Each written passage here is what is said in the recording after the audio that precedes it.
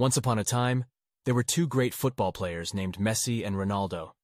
They both had exceptional skills on the field and had won numerous awards and accolades throughout their careers.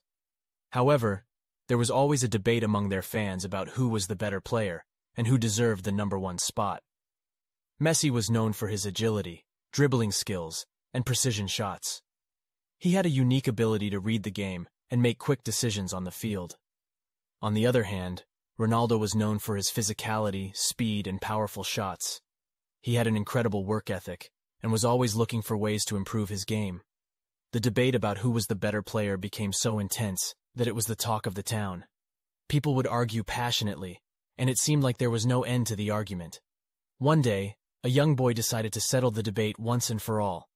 The boy was a huge football fan and had seen both Messi and Ronaldo play. He decided to study their games and watch their performances carefully.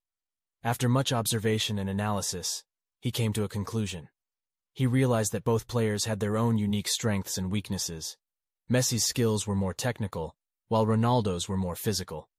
However, he also noticed that Messi was more consistent in his performance and had a better team player mentality.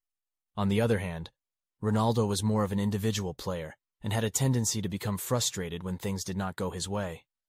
In the end, the boy concluded that Messi was the better player, as he was more consistent in his performance, had better sportsmanship, and was a better team player.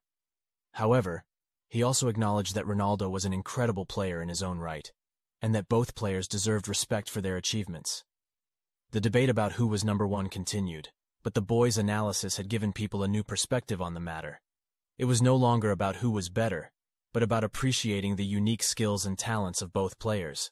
And so, the debate continued, but it was now more respectful and civilized, as people had learned to appreciate the greatness of both Messi and Ronaldo.